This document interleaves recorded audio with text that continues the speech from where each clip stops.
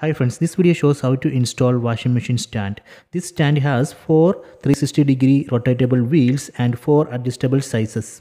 This way we can put trolley below fully automatic washing machine.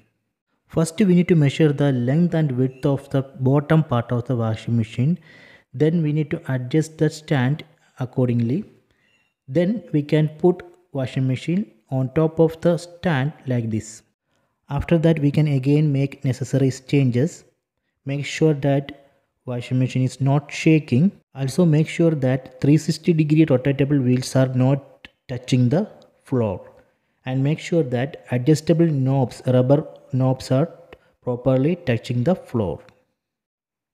This type of stand comes handy when you want to move your washing machine in new position in your home. It also helps us to clean the floor below the washing machine.